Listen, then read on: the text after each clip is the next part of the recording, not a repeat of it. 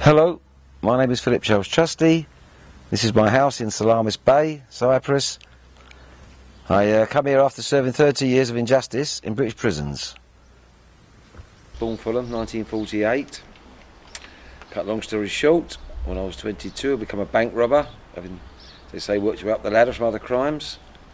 But we skipped to 1974, when I was arrested by the so-called flying squad, Scotland Yard, with others for armed robberies, and it was the start of the supergrass era.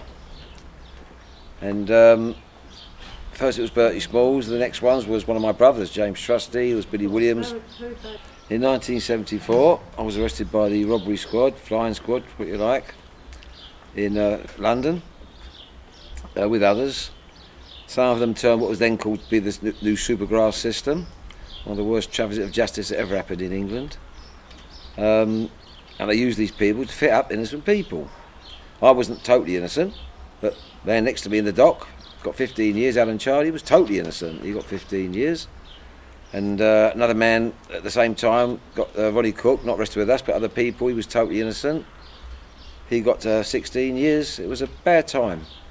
In those days, the flying squad was a law unto themselves.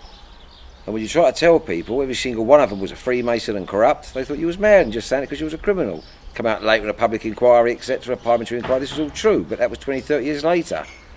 But every single one, you had to be corrupt and a Freemason to get in Scotland Yard. Every single squad, you couldn't be anything else but a Freemason and corrupt. That's the way the Queen wants it, likes it, that's how they do the cover-ups, etc. And we went through the trial, endless lies told, endless lies. And you notice, if you go through these things, that these QCs and people, they're all involved, the judges, they then become Attorney General, because they're all MPs as well. They keep the cover-up going for many years, because they just keep changing positions. It's the same gang, biggest gang of crooks in the world, the Freemasons and that, the Queen's Mafia. And that's how it runs, nepotism, etc. There's no such thing as democracy in England, you find out. And I ended up getting a life sentence for the charge of attempted murder I wasn't guilty of. But let's look at this attempted murder for a moment. A policeman ended up in hospital for about half an hour having 2 stitches in the tip of his shoulder.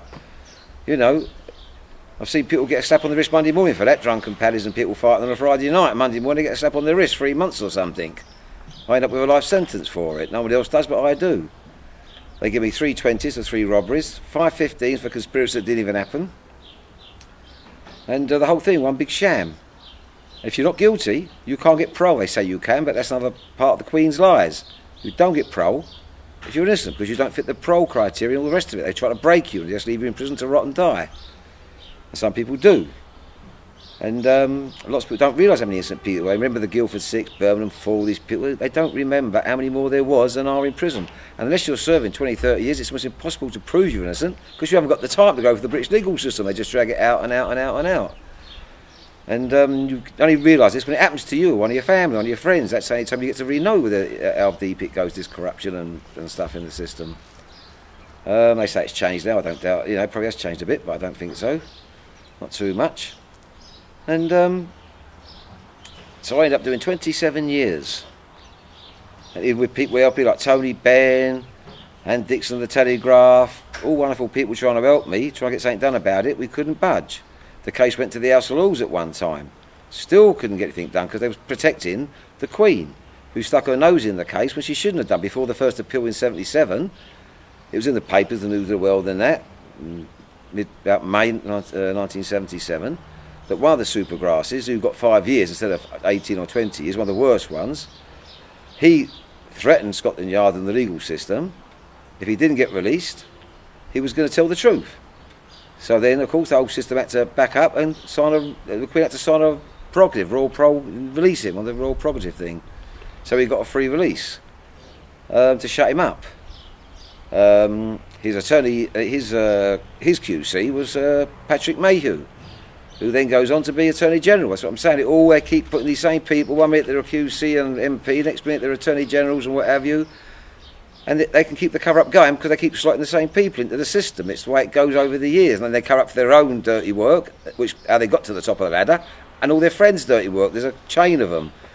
And it's people don't realise it's all Freemasonry. In the House of Commons, the House of the Parliament, this big Freemasons lodge. It's right to the top to the Buckingham Palace.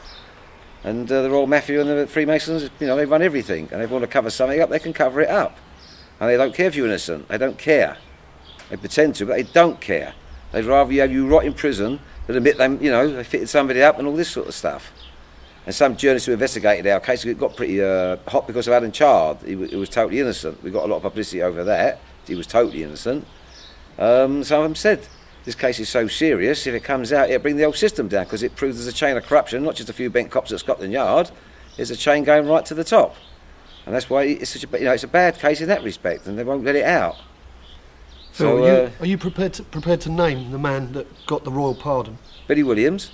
Billy Williams. He was one of the first supergrasses who told so many lies that other supergrasses who followed him in these cases had to tell the same lies as him, because otherwise he couldn't get a deal. One man, Roger Jenkins, I grew up with him. He tried to tell the truth, and Scotland Yard wouldn't have him as a supergrass because he kept contradicting the lies. He thought you had to tell the truth. He didn't catch the game. You had to tell lies and follow the leader. And all these others already, you know, made their statements, and yet if he didn't follow it, so he couldn't get a deal. That's the way it worked. You know, you have to understand this name of the game. And I was only 24 at the time, so it was hard to, even for me, I knew a lot about it. It was a bit of an eye-opener. I knew quite a bit about bent cops and all this sort of stuff. I didn't realise how involved it was, and it was all the legal system, and a lot of people don't even know they go to court, their QC is an MP. I got tired in prison of telling people, oh yeah, I know you're QC, he's an MP for... No, Phil, he's a QC, I told you. I say, no.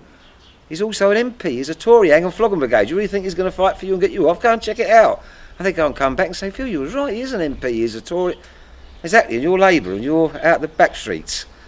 You know, they don't tell you these things. You know, they keep all this information quiet. They're earning fortunes out the legal system, fortunes in their swindles in Parliament, and they're skimming the system for billions a year out of taxpayers' money. It's one big swindle. I don't know why, but a thing just grew up. I don't know, perhaps it was films like Bonnie and Clyde on the telly, I don't know.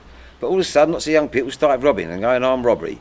It just became a thing. Lots of people I knew done it. People I went to school with. It was just all over London. It just became the thing to do. It was, you know, that was it. I can't think. It's a phenomenon that happened.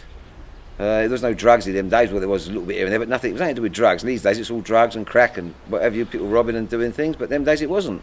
You haven't been totally unlucky, as we can see in the surroundings. House with a swimming pool. No. When I finally got a chance to escape, my friends, mainly Dog and Arif, but the Arif family, then Doe and Arif, said if you ever get, you know, a lot of people in prison. It was a well-known fit-up case. Everyone knew it was you know, terrible what happened to me and for other people. And he said, if you ever get a chance to escape and get away from this, come to Cyprus, and I'll help you. So here I'm in sunny Cyprus. Here we are, nearly Christmas, still sitting in the sun. We sold up, me and my wife, who stuck by me all those years for 30 years. And so we sold our ex-council house she bought while I was away, and come here and bought this villa, and we live in Cyprus now. We've been here since I come 2001, Carol come 2002, and it's a lovely place. They accept you here if you don't cause any problems, you know, and it is a nice country. It's a good. It's, you know, for us it's good. All countries got their problems and faults, but this you know, and generally speaking, the police here are very helpful and nice. You very find a bank policeman here, contrary to belief. It's actually a very straight police network here, and they're very helpful. I've got friends here in the police. We go socialising with them. We go charity dues, and I do charity work. I'm good at doing it, and people ask me to do it and raise money for these various things. And so we do this sort of work for the dogs, cats, or people in need. I was at Maidstone Prison, and at the time we was working on the case, and some friends helping me and Dix on the Telegraph, and we were sending out a lot of these sort of flyers to lots of people and causing a bit of problem. And I'll give you one of those later. I've still got one upstairs. And so they decided to try and shut me up. They sent me to they're supposed to do this anyway. They do it, most people have served 10, 20, 15, 20 years. They send you to an assessment centre to see if you're still okay. Because most people go mad in 10 years in prison. That's the average person, 15 years, many suicides and things. And but I was all right. I always had a strong mind. I studied a lot in prison, a lot of courses, a lot of studies, and kept myself busy and occupied. But they come and swooped on me, no warning, nothing. Off I go to this assessment centre. And they sent me there as, you know, a serious case. They locked me in a unit, thinking I was highly dangerous, gone off my head. It took them a week to figure out they'd been conned.